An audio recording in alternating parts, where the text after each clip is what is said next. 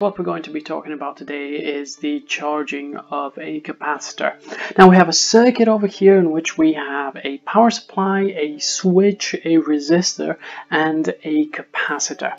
Now the first thing that we would like to ask is what happens to the potential difference across the resistor and across the capacitor if we were to close this switch.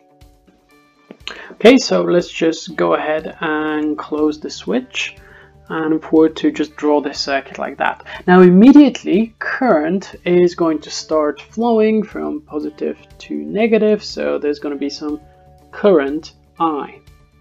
As the capacitor is charging up, the charge on this capacitor will increase, meaning that the PD across it will also increase.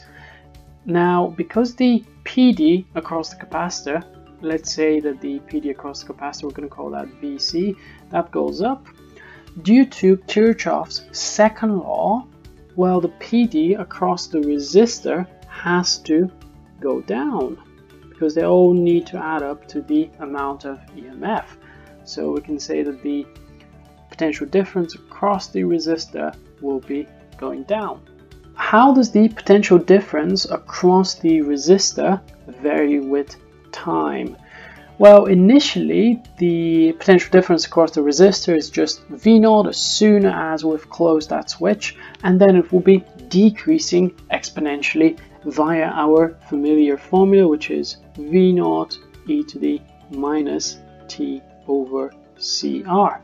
Now we can apply Kirchhoff's second law directly here, and if we remember correctly, Kirchhoff's second law is that the sum of the EMFs is equal to the sum of the potential differences across a circuit.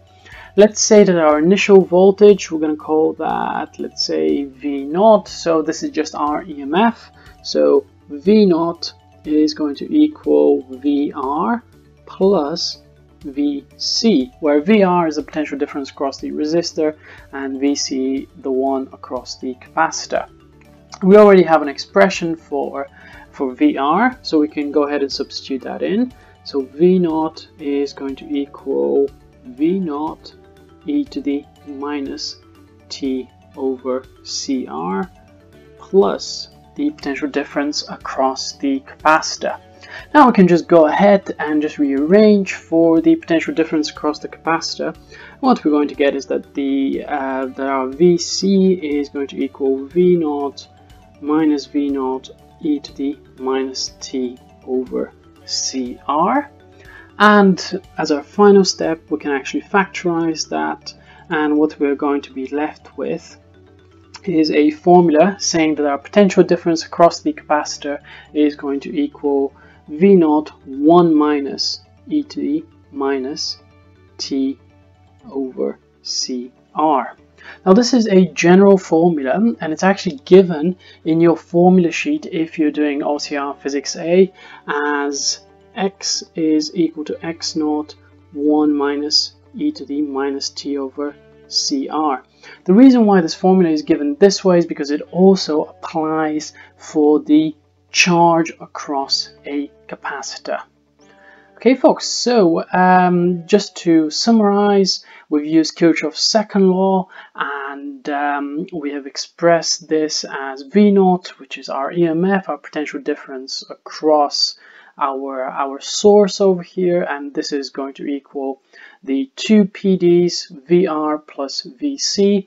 The potential difference across the resistor is initially V0, and then it decreases exponentially via V0 e to the minus t over CR, and we've just managed to rearrange for the potential difference across the capacitor. I'm just going to circle this formula over here, and this is really important. So this is our formula for the potential difference across a charging capacitor.